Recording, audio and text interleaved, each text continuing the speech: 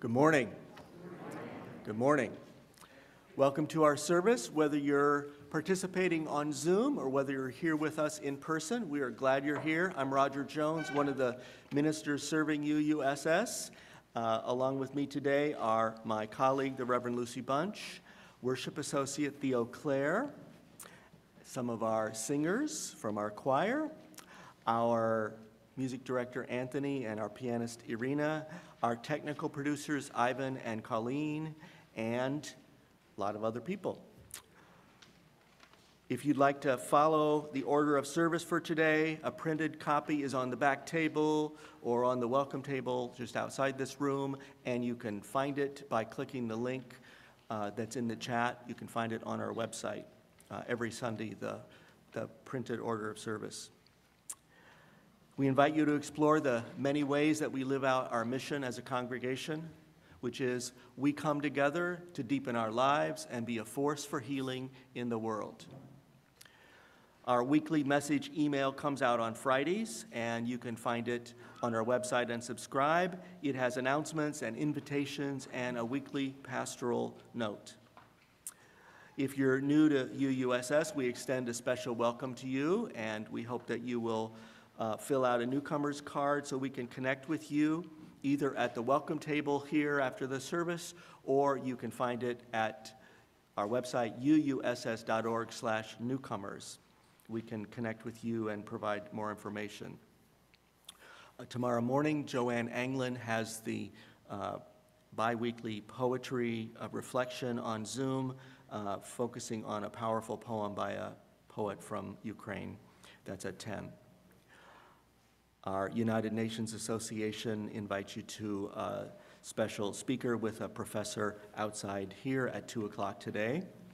Next Sunday, we have a new monthly program, and we invite you to come early.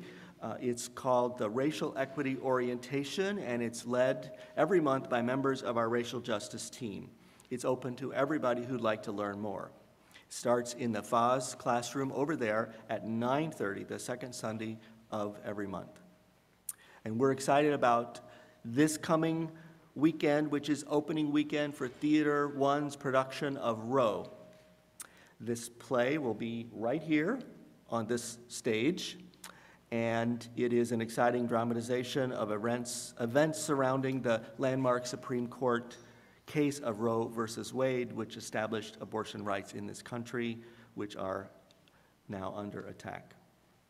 You can find a ticket link in the weekly events blue sheet, and you can get that on the table in the back, or you can find it on our website at the link in the chat.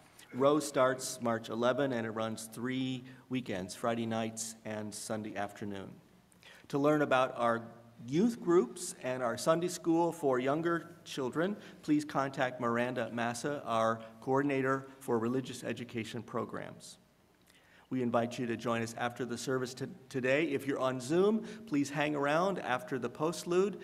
By the magic of Zoom, you'll be divided into breakout rooms, and you'll have about 12 minutes to get acquainted and to reflect on the service today. And if you're here, you could visit the adult enrichment table, or you can come outside for coffee, tea, lemonade, and conversation on the patio, or you can do both. Now, you can silence your cell phones, please. Make sure it's on silent mode to avoid embarrassment. And if you're at home, you might turn it off or turn the sound off to avoid distractions so you can be more present for the service. However you are here, we are glad you're here. Next, Theo will lead us in the chalice lighting.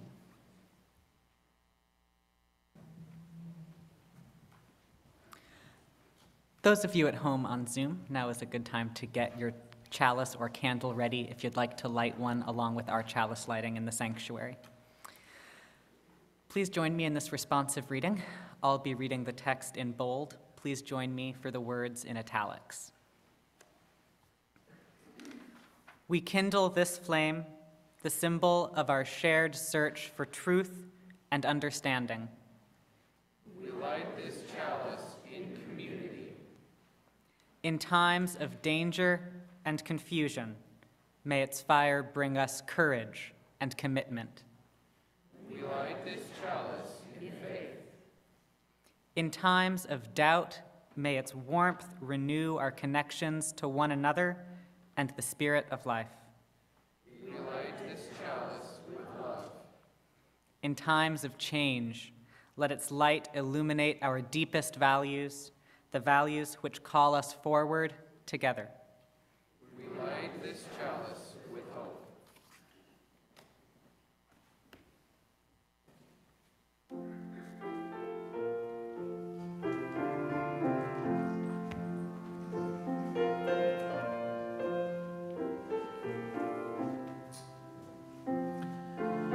Joined in the spirit of life and hope, please rise in body or spirit to sing Here We Have Gathered 360.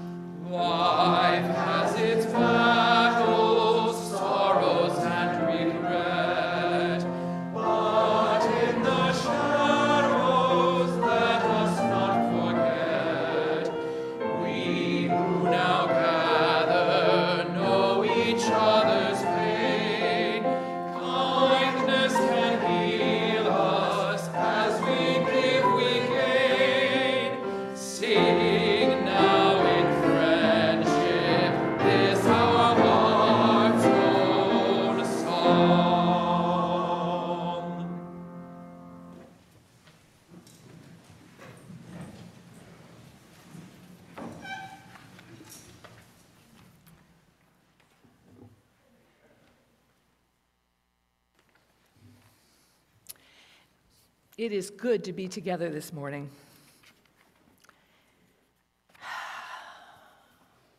Let us be present together in gratitude for our lives and for all that makes our lives rich and good. And let us offer support this morning to all those who have challenges and difficulties wherever they may be. We grow our resilience as we learn to live fully with both the joys and the despair, the challenges and the opportunities. We grow in resilience when we can hold the pain of the world, but still allow ourselves to feel joy in our lives. And this community can be a source of strength and resilience. And one of the things that makes us strong is our coming together to share our celebrations and our sorrows. This morning, I have several cards to share with you of celebrations and sorrows, and then I'd like you to just note all the candles over there represent things that are on people's hearts that they chose to light a candle for. Let us hear these words. Allison Clare is asking for prayers for Maya as she responds to difficult health news, and to her spouse, Hallie, offering them both peace and ease as they navigate the days to come, and her hopes that they feel buoyed by the love of this community. Gary is expressing gratitude for the love and caring that he's received during his recent health challenge. One among us is asking for prayers for Shirley Darling, for better health, especially healing of her eyes. And Allison again asks that we offer peace, ease, and healing to Anthony and his wife, Catherine, as he goes through health challenges. Doug this morning is remembering his brother Peter, who died 1 year ago. Good friend, good brother. Gina is noting the passing of her mother in November 2021, and that her sister Patrice is going through chemo for uterine cancer. Christopher tells us that it's a beautiful day and his family is rested and happy. So may it be for all. Karen is sharing her growing connection with her grandson Carlo, who is 10 and needs lots of positive love and support. Colette is asking for prayers for the people of Ukraine and prayers for the president of Zelensky as well.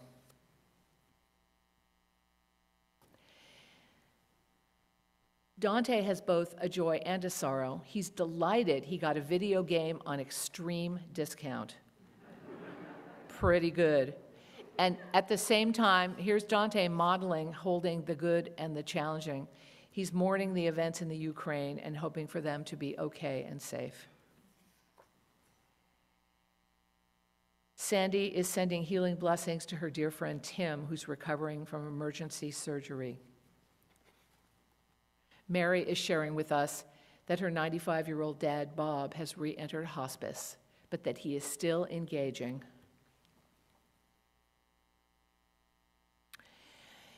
Eli, one among us, is sharing that their neighbors had a fire at their house last night, but that they are physically okay. Another among us just writes Ukraine.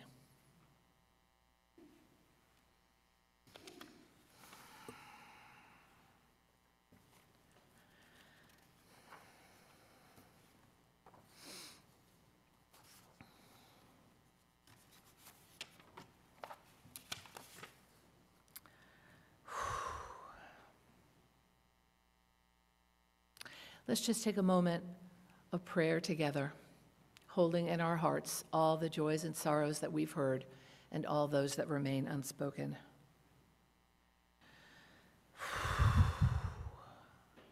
Holy Spirit, let us know we are not alone, but held in love and support by this community and the greater community, which shares our vision of a peaceful, loving, enriching, encouraging, safe, and sustainable world. Help us to hold on to the faith in the worth and goodness of all beings. Help us to hold on to our faith that love trumps hate. Blessed be. I'm feeling the inadequacy of words about how I feel about Ukraine. The powerlessness that I feel, the despair that I feel. Powerlessness does not help us. While we're powerless around Ukraine, we can send money, and there's a link on our website. While we're powerless about Ukraine, we're not powerless in our own lives and the things that we can do to make a difference in our lives and in our immediate world. But I want us all to do our embodied prayer this morning for the people of Ukraine. And I'll just walk you through it one time. You can use whatever words you want to use when we do it in silence together. So we begin in our prayer pose. If you do this with me, I'll walk you through it. We begin with our prayer pose. We reach out and offer our gifts in whatever way we can. We reach out to the world and to the people of Ukraine, offering them our love and support and our solidarity. We reach higher still to draw on all the goodness of humanity, all the beings that can be united in caring and loving these people. We bring all that energy back down into our heart and center it in our intention. Let's do that together 3 times. You can frame it however you want, or just be silent in your mind and in your speech. Let us begin.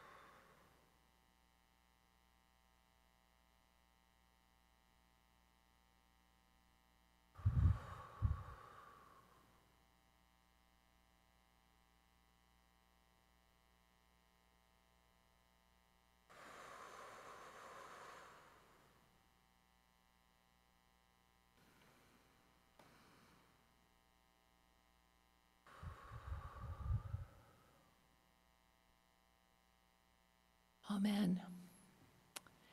Let us take a moment now for the silent prayers of our own hearts.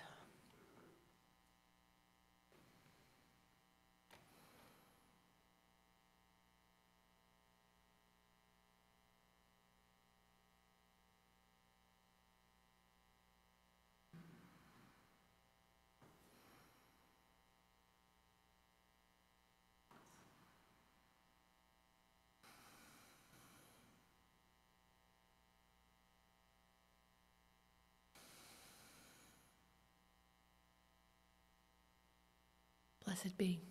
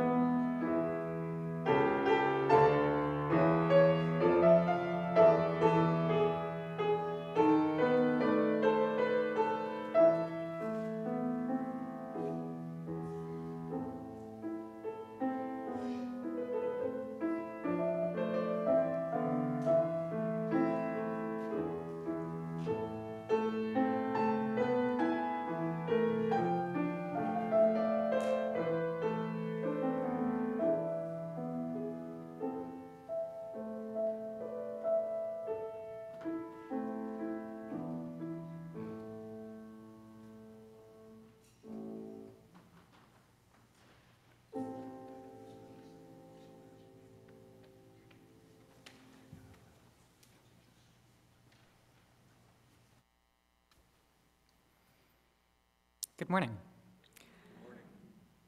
I don't know about you, but it's been a difficult week, more so than average, maybe. Here we are at the end of the driest 2-month period in recorded Sacramento history, surrounded by headlines of war and occupation and all human suffering. It's times like these that I notice myself feeling somewhere between despair and cynicism with no small amount of helpless rage. Don't we know better by now? Why can't we get out of these cycles of war and profit and violence? Any progress we make seems to be wiped out so easily. Civil rights stripped and emissions reductions scrapped or ignored, and the budget for war increased time and time again. Those most ardently clinging to white supremacy and all of the profit that can be wrung from an ever more militarized society have all of the money and all of the weapons and all of the power. And really, I can fight as hard as I like, but what if the ship has already sailed? What if I can't keep the bombs from dropping and the seas from rising and the salmon from dying and the soils from growing thin and barren? Now, at this point, I can't actually let myself think like this, or I just won't get out of bed tomorrow. I believe that a better world is possible. I have to believe that a better world is possible, or I might not keep going. At the end of the day, that conviction is a choice that I make. It has less to do with a rational analysis of the situation and much more to do with faith. The faith that a better world is possible and that I might contribute to it gives my life meaning. But these days, when I take a look at the big picture, that faith seems harder to muster up. I've been trying to start small. I plant seeds in my garden. The acorn that I planted last month for weeks and weeks seemed to be doing nothing. But under the surface of the soil, its taproot was stretching down, down towards water. This week, it sent up leaves smaller and greener than I ever would have thought possible. My lupin seeds haven't germinated yet, but the mugwort that I propagated has taken very well, and I harvested my first carrots last week. My carrots were yellow and purple and white, and I fed them to my friends. And I brought them to Food Not Bombs down on the corner of J and 10th, and we fed them to anyone that wanted a lunch. And I gave out food, and I gave out Narcan, and we gave out clothes and blankets, and I looked people in the eye, and I listened to whatever they wanted to tell me.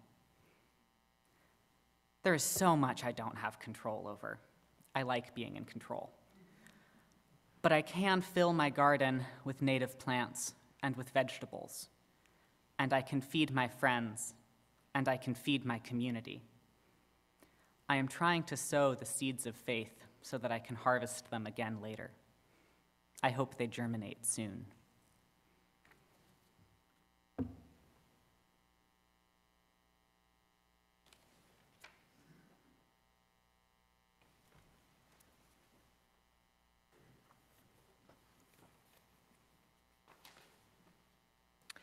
In the liturgical calendar of the Christian tradition, last Wednesday began the season of Lent. For the 40 days leading up to Easter, the calendar of Sunday New Testament readings includes many episodes from the ministry of Jesus of Nazareth, and especially the parables, the engaging or perplexing stories for which Jesus is remembered.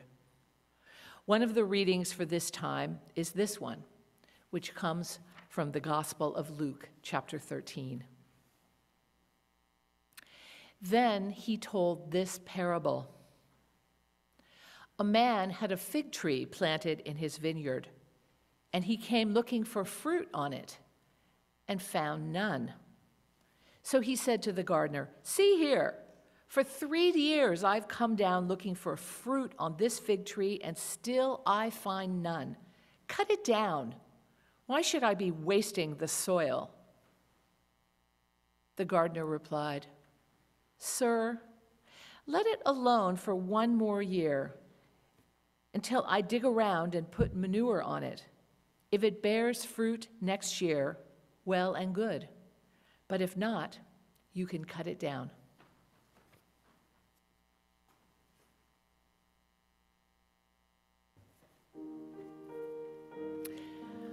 I'm going to invite some folks from the choir to come up and join us to sing our next hymn. One of my favorites, maybe my favorite, We Are Not Alone. Let's rise in body or spirit and sing together.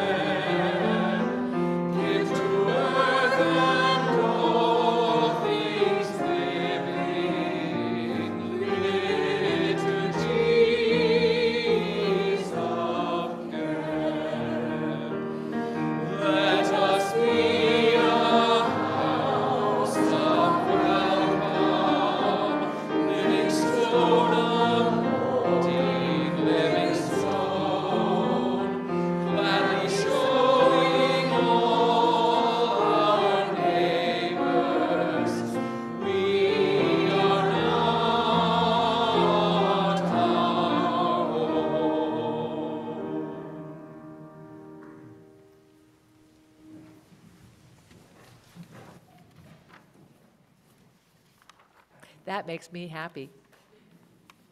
Thank you for singing that.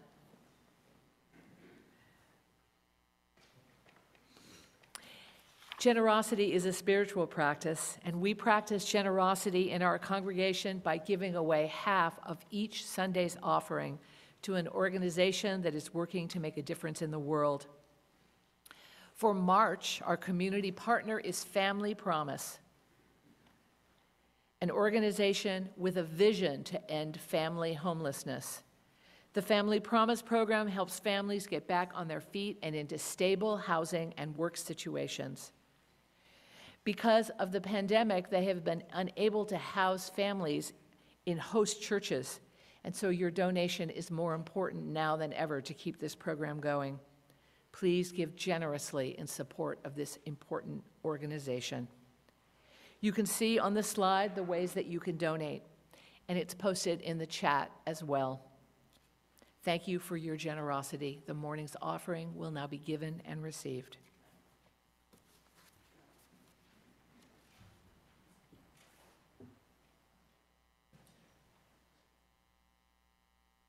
Oh, here comes Irina.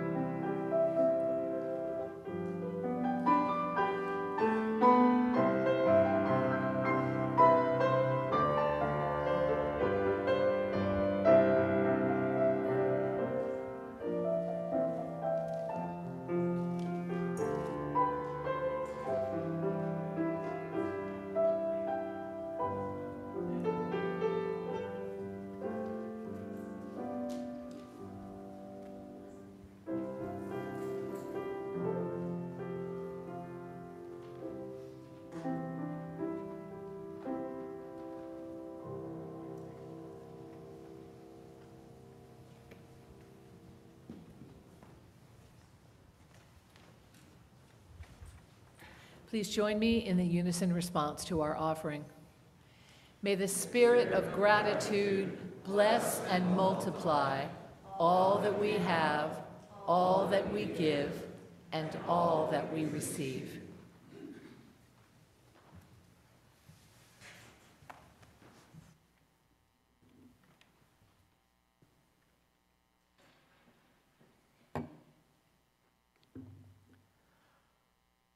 Good morning. Good morning again to those who have logged in since I said good morning at the welcome, and those who have slipped in. It's good to see some brand new folks here and some people I haven't seen for a very long time, as well as people that I see every week.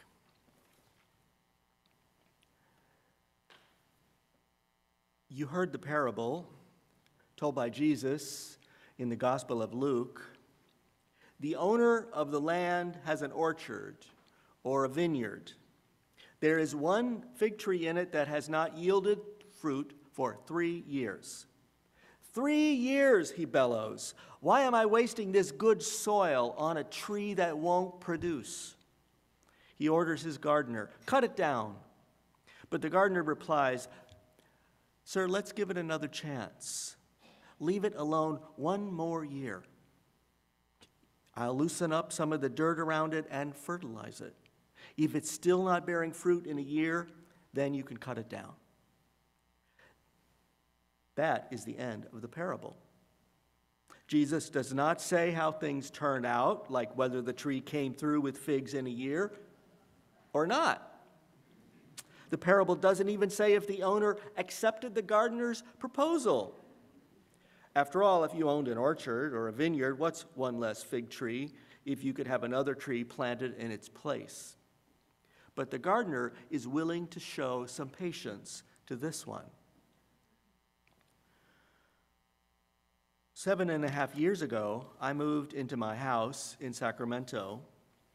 In my backyard are 2 mature persimmon trees, among other kinds of trees. They are fuyu persimmons, the kind with a round, squat shape that you can slice or crunch on like an apple when they get ripe. Of course, I didn't know which kind of persimmon they were for the first few years that I lived in my house, because I never saw the persimmons get ripe enough or large enough to eat. I never saw them grow from green to orange. Rats or squirrels or both got to them first. 2 years ago, however, 1 persimmon tree flourished. Somehow the rodents didn't ruin it. From its bounty, I ate 1 whole persimmon per day and had plenty to share with others. A neighbor took some home and returned the favor a few weeks later with some jars of deep orange preserves that he'd made out of them. This past year, I was looking forward to another healthy crop. Over the hot summer, I followed a practice of deep watering for all my trees, including the persimmons. Nothing happened. I didn't even see little green fruit for the rodents to eat. So in 7 years, 1 tree has provided only 1 crop of edible persimmons. The other tree has yielded nothing. Why waste the water on them? Following the vineyard owner in the parable, why not let them wither or die of thirst? Well, I am sure some of you have a ready answer to that. We need to keep all the trees we have in Sacramento for the sake of the environment. And I expect messages will be arriving in my email inbox after the service with advice on how to help the trees do better.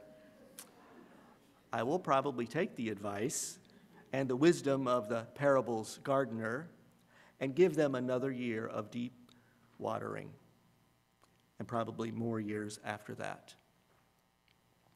However, as I thought about this parable, it occurred to me that Jesus is not giving advice on gardening or farming. The story about the fig tree is probably about us. What fruit are we bearing? How are we using the days and seasons that we are given to live? By what values do we wish to act and speak? to give and share. The parable is open-ended and unfinished. So is every day for us, open-ended, unfinished, uncertain. How we live each day is the demonstration of our faith.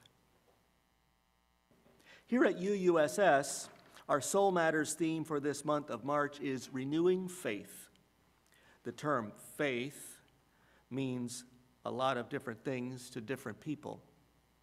When hearing the word faith around here, it could be automatic to think of other people's faith, like a statement of belief, like a creed or a doctrine. You either believe it or you don't. So today, whether you think you have a faith or not, I'd like us all to open up and widen our sense of that word. I'd like to consider faith as our approach to life.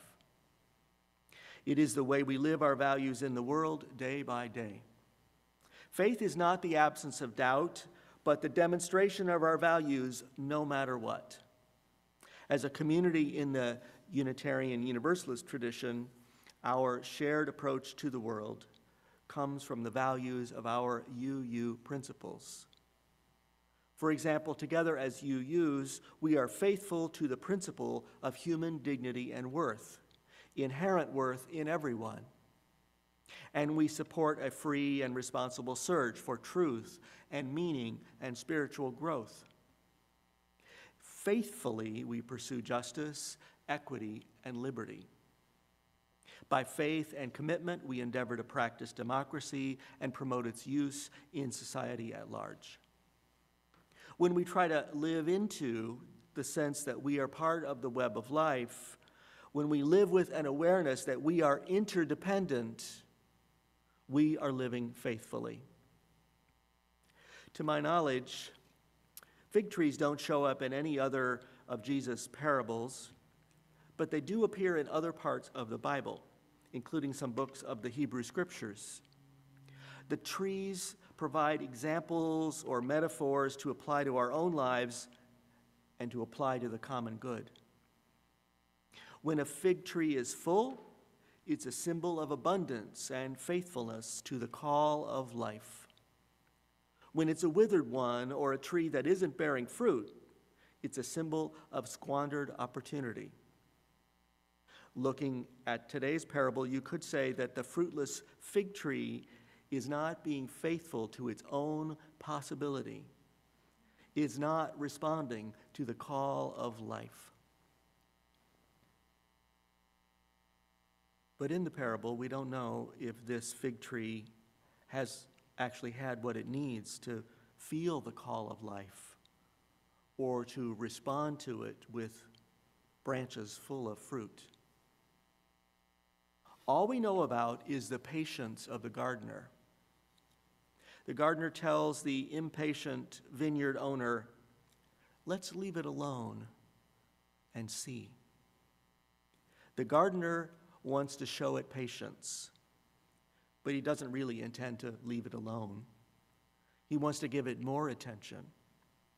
He will loosen the soil, provide fertilizer, and water the tree as faithfully as if it were one of the flourishing trees in the vineyard.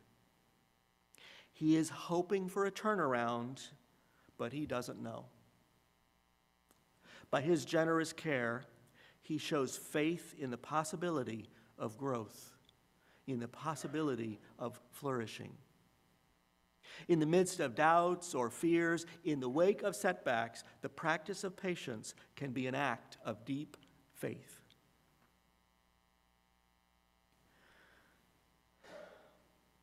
There are so many tender places of our lives where we cannot act with certainty or sure confidence, but we can try to act with faith in our deepest commitments and our guiding values. And there are times when we have no other choice but to act in faith. We are hoping for a change, but we don't know. Sometimes I feel doubt about the values that guide me. It's not a loss of faith, but a shrinking of it. When my deepest commitments get clouded up with distractions, it may take some time for the clutter of my mind and my soul to clear up. And sometimes this clearing up comes from the kindness and care of others, by their listening presence and their patience. And sometimes I am jarred into a renewed sense of clarity and faithfulness by the deeds of people I don't even know. Today I'm thinking about the people of Ukraine. As victims of an unjustified invasion by forces of the Russian dictator Vladimir Putin, they have shown courage and solidarity. The faithfulness of Ukrainian soldiers and civilians to their country has been reflected in their bold young president's faithfulness to them.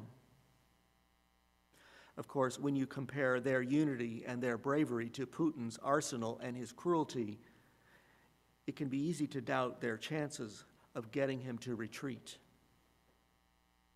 Yet from Ukraine, we hear ordinary people saying, "We have no other choice."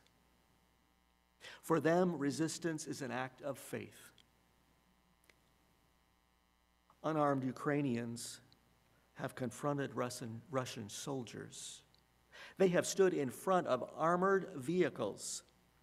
According to the news website The Guardian, video footage from Ukraine shows at least one Russian tank column hurriedly reversing after being confronted by unarmed civilians. It can be a faithful action to practice solidarity with people resisting injustice. By their faith and courage, the Ukrainians have inspired volunteers from other nations to sign up to go and fight alongside them. Donors from around the world are sending money for food and other humanitarian relief. And many Russian people are protesting the war in Russia. Thousands have signed petitions against it. In reaction to that, Putin has outlawed criticism of his war, outlawing even the public use of the terms war and invasion. In any time of war, there are many accounts of cruelty and brute force. For example, in the past few weeks, police have detained more than 7,000 Russians for protesting around the country. Yet it is amazing and worth celebrating that in a country controlled by a dictator, at least 7,000 people have taken the risk to demonstrate against him. In Putin's hometown of St. Petersburg, the police detained a lady named Lyudmila Vasileva. She's a Russian woman of 77. Lyudmila said that she was a child when the Second World War was happening, and as a child she survived the siege of St. Petersburg during that war. The siege lasted 2.5 years. And Lyudmila refuses to go along with a Russian assault on another country. Her witness is an act of faith. In the capital city of Moscow, the police detained 2 mothers and their 5 children for placing flowers at the gate of the Ukrainian embassy in a gesture of peace and friendship. They also held up posters against the war. Feelings of doubt and fear would be understandable. Yet by their brave actions, they seem to say, "We have no other choice." It renews my faith in human possibility to bear witness to those in danger who show their faith in basic human dignity. When we read the parable from Luke, we hear the gardener speak to the landowner, the vineyard owner, in this way: "If the tree bears fruit next year, well and good. But if not, you can cut it down." He doesn't say, "I'll cut it down for you." He says, "You can cut it down." It's a statement of defiance to a man who holds power over him. It's a show of resistance against an attitude of arrogance. The gardener negotiates for an extra year for the tree, but even if it does not bear fruit in a year, he will decline to be the one to destroy a living tree. He will keep faith with its right to exist, just as it is. In a challenging situation with what very little influence the gardener has, he endeavors to stay faithful to his values. In these challenging times, let us consider faith not as certainty, but as a choice, as a practice. Faith is not the absence of doubt, but the demonstration of the values that endure for us in the face of our doubts. Even in the face of heartbreak or danger, how we live each day is a demonstration of our faith. Hard things happen in our lives and in our world. As fragile human beings, we can be sure only that we have this day, and we can greet it with gratitude, and we can live it with courage, and we can try to be faithful to the call of life. Let us greet each day asking to stay true to ourselves and true to one another. Let us ask to be faithful to the values which ground us and guide us. So may it be. Blessed be, and amen.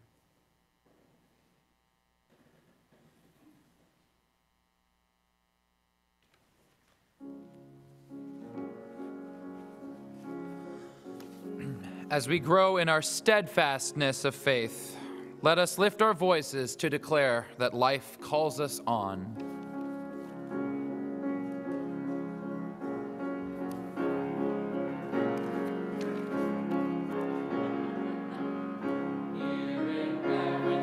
We gather for the blessings we have known, with a pledge to one another that we journey not alone. Joy and sorrow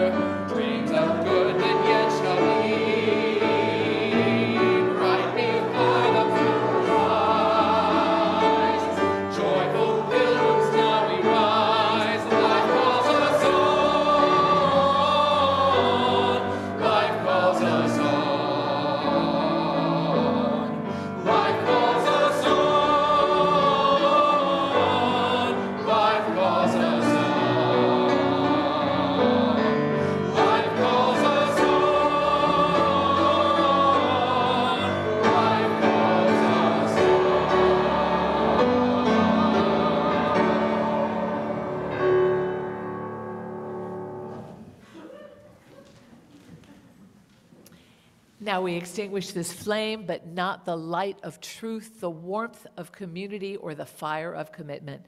These we carry in our hearts until we are together again. Invite you to reach out to one another. Those at home, reach out to us. People here reaching out to you, reach out to the world. May you depart in peace.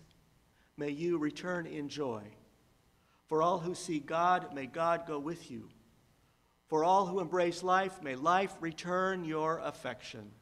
And for all who seek a right path, may a way be found, and the courage and faith to take it step by step, moment by moment, one day at a time.